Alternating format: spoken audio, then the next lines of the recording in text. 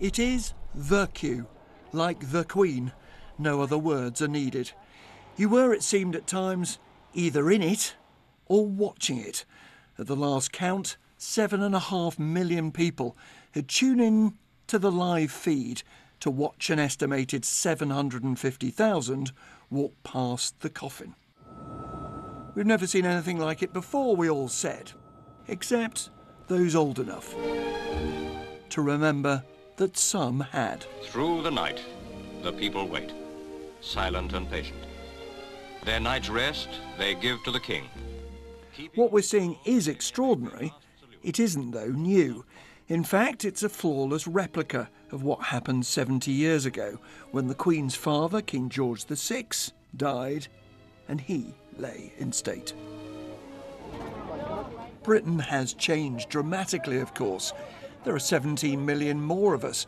Our population is so much more diverse.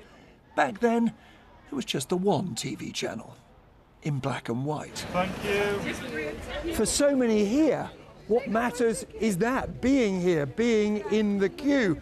In this era of selfies and emojis and online posts, it seems that what we've discovered is the advantages of being social without the media, because the queue for many people is as much about this journey as it is about the destination.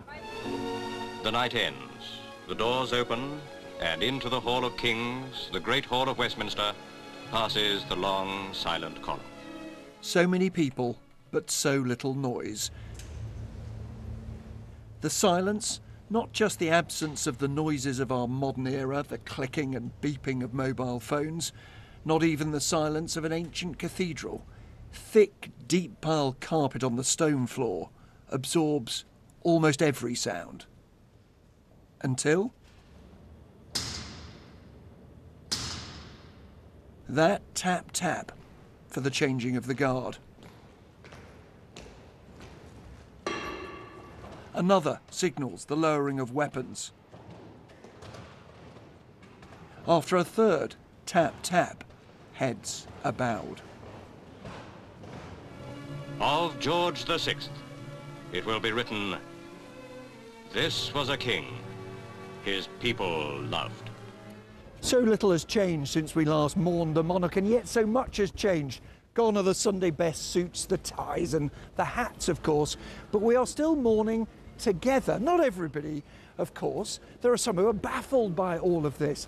There are others who fear that the monarchy has remnants of empire, of hierarchy, of deference, of class.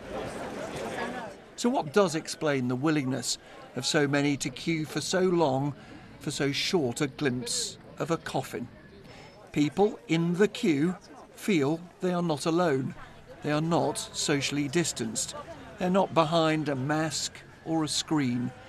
They are together with strangers who share that desire simply to be together, to remember, to respect, and to be here, in the queue.